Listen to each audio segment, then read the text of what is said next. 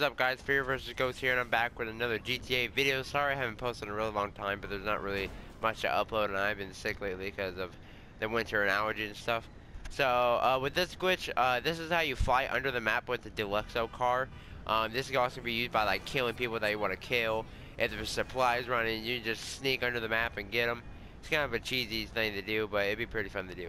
So, you need to come to this location on the map. It's next to the Eclipse Tower, so you need to come about right here. And when you come right here, you need to, of course, have your Deluxo out. And you need to park your car about right here. And then when you do that, you just need to pull your car all the way up.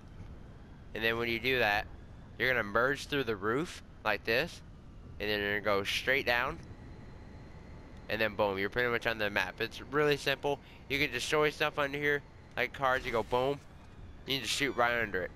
And, if you do jump out of your car or you go too far low, you will teleport all the way back up, or I think you get merged in water or something like that. It's cool with this because you can see the subway, you can see what's inside it. You can fly all around the map. If you do want to go near the ocean, I don't know how deep you can go. I'm not even there. But this is a pretty cool glitch if you do want to kill someone. So I hope you guys liked the video. Leave a like, subscribe, comment what you guys thought about this. This is by a really easy glitch, and they haven't patched it at all yet. And I'll talk to you guys in the next video. Peace out.